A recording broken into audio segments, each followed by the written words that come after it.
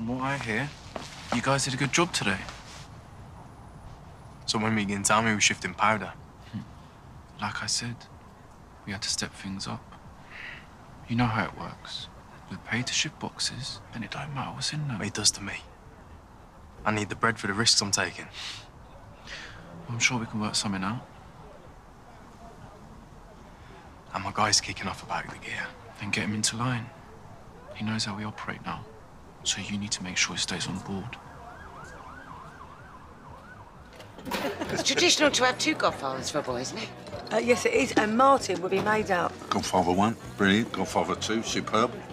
There you go. Oh, that's brand new, isn't it? You were married to Phil Mitchell. We must have got you to watch that film at some point. Yeah, I must have fell asleep. See you later. See ya.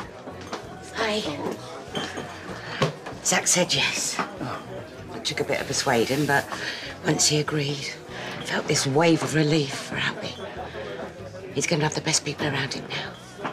The christening was such a good idea. Yeah, no, it was. Linda's upstairs if you want to give her the money. Yeah, no, I'll go sort it out. OK, I'll wait here.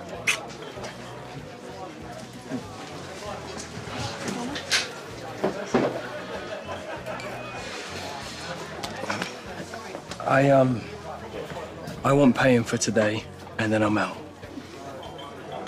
That's a shame, man.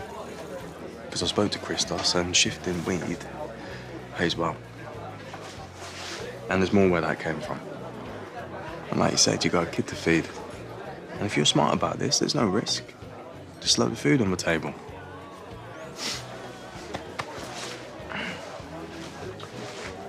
There's a job on Monday.